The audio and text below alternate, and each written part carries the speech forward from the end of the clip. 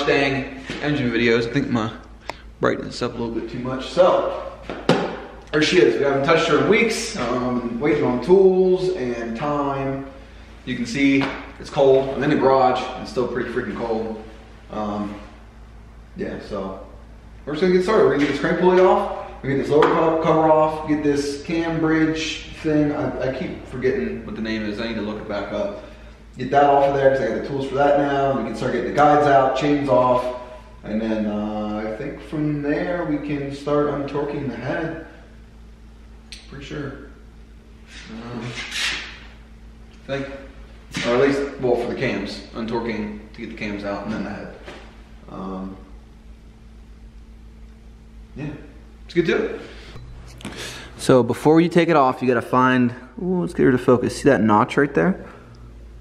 There's a nice boop notch there, and there's an arrow right there. You gotta get those two to match up. So I'm gonna swing this baby around until it gets there. That puts car at TDC, and we'll want to keep it there for the remainder of this rebuild. Yeah. This dang thing by herself is the struggle. I pretty much had them on like a V like this, and I just like pulled them apart. It took a minute, like trying to keep this still in here. Like it's hard to see where the pins go in, and then holding it just right because it wants to fall out, and then having the tool in here actually might help to have the tool from the back side. It's kind of a pain in the butt. Oh, so it's loose now. Good. Alright, now I can eat this boy off right quick. And need to make sure this thing's still at TDC, which it is not actually. See if I'm not too much in the way here.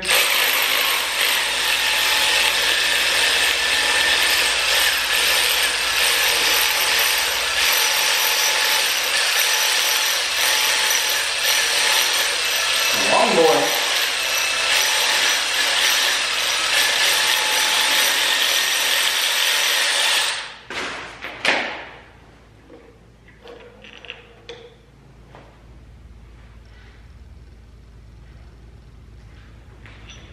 There's a little O-ring on there, and yeah.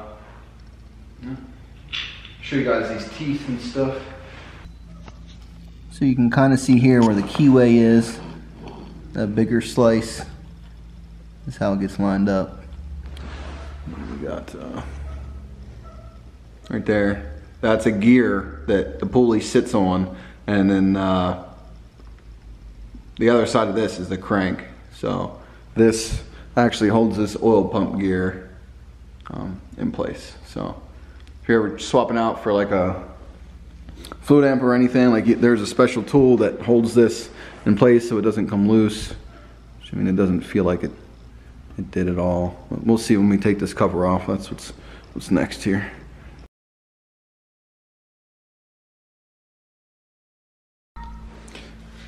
No, I don't know if this cover is going to try. It's going to be able to come right off. There is sealant. There's probably going to be a little bit of a pain here to. I don't want to mess it up.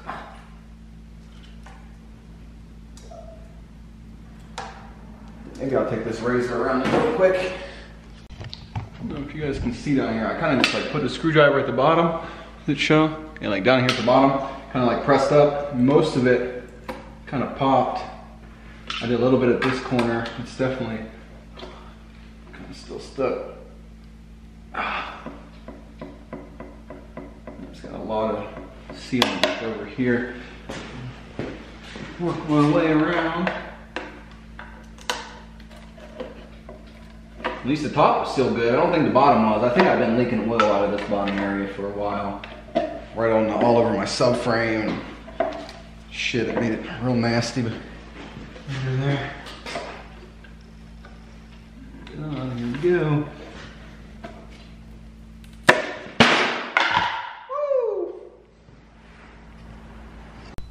So looking here at the book, making sure everything's lined up the way it's supposed to. I had my arrows on the lower cover, and I just checked up here, make sure that these dots, I don't know if I'll even be able to get to focus. There's like a little dot and that little U right there, and that matches up to that notch, that little triangle back there in the middle. And you got a bigger one right there, and it matches up with this one. Of course, it doesn't want to focus, but there's a little dot there. Boom. I think next up is going to have us mess with these valves. And they're spool valves, and that's one of the tools I needed that Clifton gave me, so, or let me borrow. So once again, shout out to him, getting things done. So you can kind of see in the center here, you got these two offset holes on each one. This tool here has those pins, and we're going in, taking them off, they go clockwise.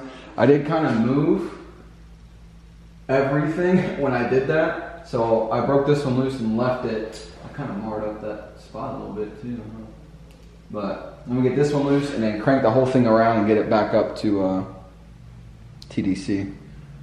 It's kind of a pain to do. I didn't want to stay in here too well.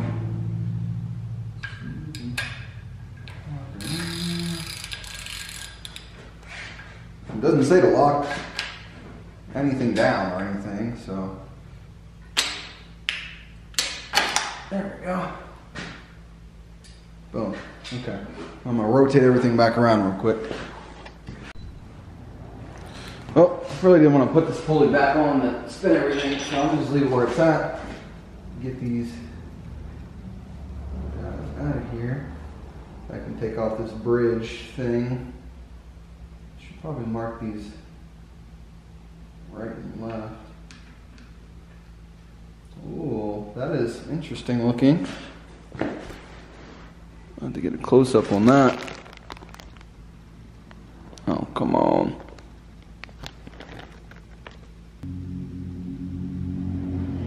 There we go. So that's what we're taking out of there. Really neat. A little filter in there and everything. That's cool. Very cool. There's a slightly better look at one. Pretty. Sorry, camera down in this last clip, but now the book says I can take out these 6 and then remove this thing. So we're gonna hop right to that. It doesn't have any particular sequence here to breaking these loose, so I'm just break the torque real quick and I'll yeet them all out. And we'll get this this off of here. Just hoping it wouldn't just fall off on me.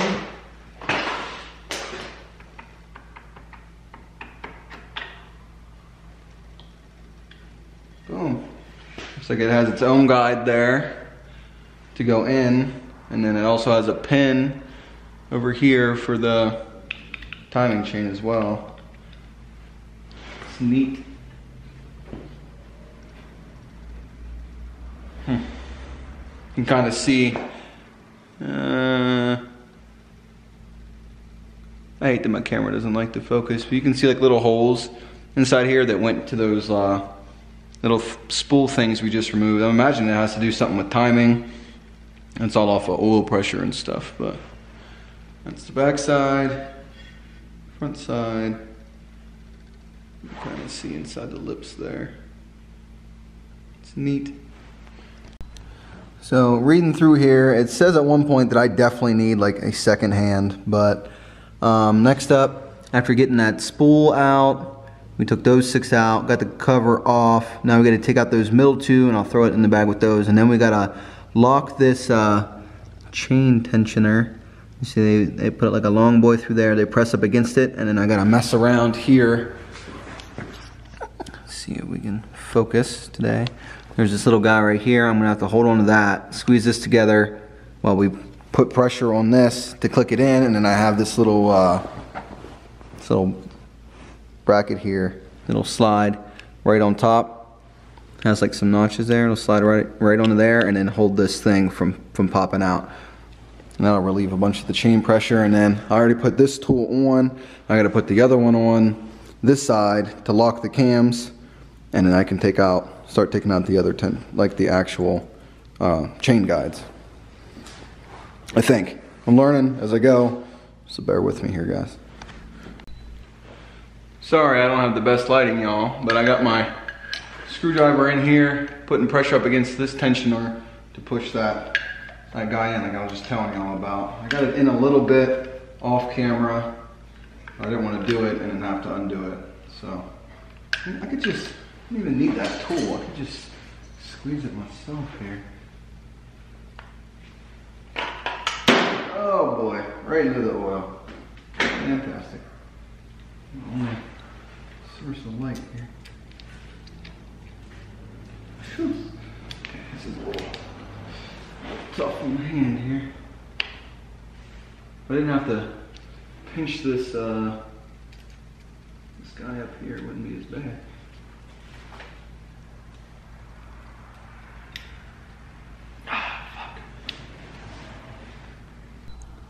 Well, that was a little bit of a struggle, but got it. Now this little bracket's on there, keeping the tension off this. This can kind of move freely here now. Next up, I gotta lock the cams up completely. Like I said, I already got the one in. Has a little notch there. Goes in the tooth, boom. Do the other side. I think we can really start pulling these guides out. So, looking at the book here, I put these in to lock the camshafts. If it doesn't line up, then there's a special tool that holds onto this so you can rotate it a little bit so you can get your teeth in. Now it's saying to undo this, and then I'll be able to slide this guide out the bottom. And then after this one, I do this one. Then I think I lock this one up and then do this one. And then I can set the chain down or something, I don't know. It's a pretty intense stuff going on here. Learning a lot though. It's really cool. Should just be able to zip this bad boy on out. It's a big old T50.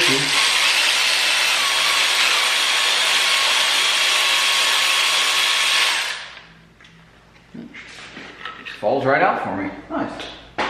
That works. Neat. Like that. Very cool. Clips at the bottom or the top? There we go. Boom. Out. Next up says remove the tensioner here.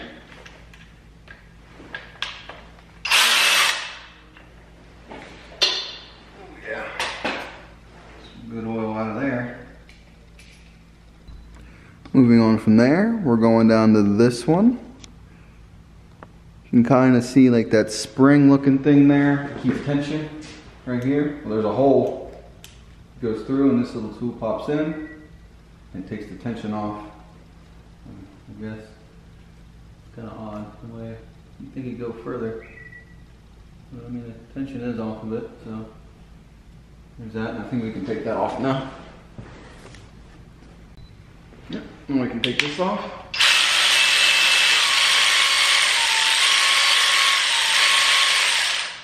Seems kind of dangerous. But, oh, okay, there we go.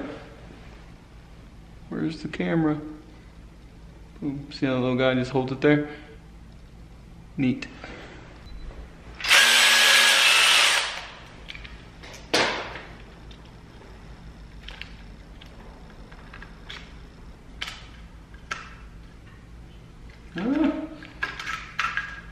Go. Boom. Alright, it's the next day. I decided to call it quits last night after an hour and a half phone call. I didn't feel like coming back out here and doing much. So, here we are.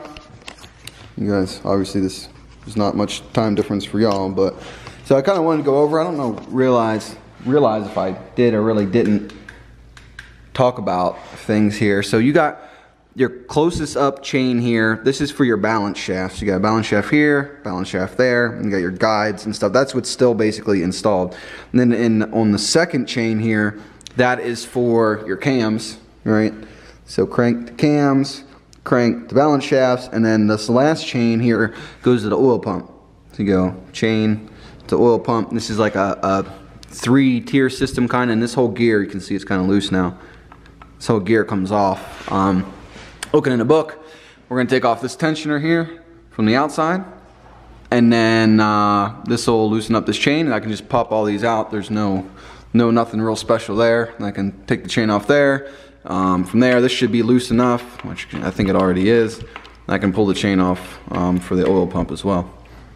So we'll get right to that. After that, I think we can, from there, I should be able to take the cams, start getting the cams out, which will be the end of this video then. Here we are now. Broke this tensioner loose. Pull this guy right on out.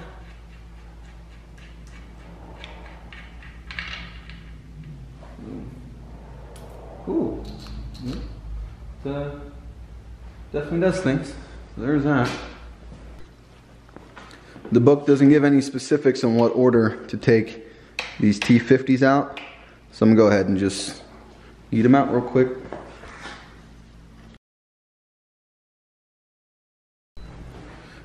Well, now all the guides and tensioners are off of here. You can see that this guy just kind of wants to fall off.